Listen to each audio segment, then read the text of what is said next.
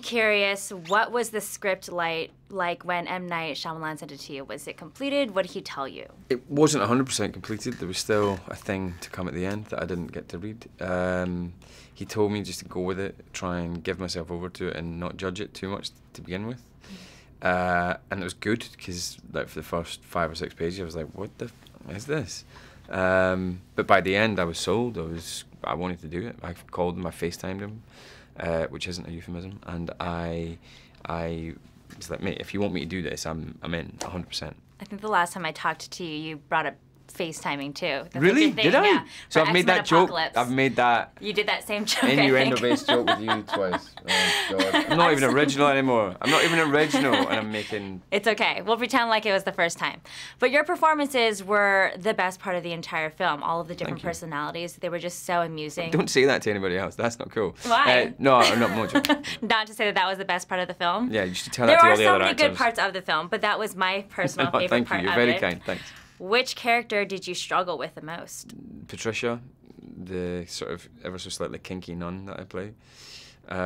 She was difficult, partly because I wanted her to be kind of funny as well, but not too over the top. But she had to be a little bit over the top because she's enjoying her time in the light. She is slightly performing as well. But I hated wearing heels, and it was just, I didn't really expect it to be that painful. I had to do it for one other film once, just for like a night. It's fine, kind of left me. But for this, I had to wear heels a lot, and it's really painful. And I kept getting told by the women on set that I was wearing very comfortable heels, and I was like, you have to be kidding me, these are comfortable. And that did weirdly make playing the character quite difficult. Interesting. So the heels were actually the reason why that character was so challenging for you. A little bit. Not only that, but a little bit. So then which one was your favorite? It would have been her if it wasn't for the heels. Maybe Hedwig, the 9-year-old boy, just because I got to be so goofy with him, and I got to do bad dancing, and I got to do that sincere, childlike thing of thinking you're really cool when you're not. Hedwig was so funny, etc. Etc., etc., etc. You just reminded me of that dance scene. That dance scene was so great. Did people laugh at that, or did people just people be were disturbed really by laughing, that? especially even the first scene when we first are introduced to Hedwig and he's sitting in the doorway. You're sitting in the doorway.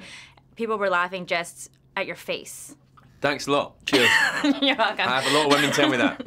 Well, you had a lot of expressions, and that was actually something that you purposely did because M. Night Shyamalan was very strict with his script, so you added a lot of things with your face in between the lines. Yeah, that's true. I did a lot of physical stuff. Yeah, I like to create and I like to make stuff up on set, and usually, you know, most film directors and sets are actually encouraging you to do that a little bit. Night is the opposite. If I managed to get in an extra line or something, it was a big moment. Do you know what I mean? I knew he loved it if I got anything in. So yeah, I resorted to physicality and mugging that way. Made in Hollywood. Hey guys, thank you for watching this video. Don't forget to subscribe to our channel, Made in Hollywood TV. Let us know what you think in the comment section below. And for the next awesome video, click right here. Click in that box right there. Super easy.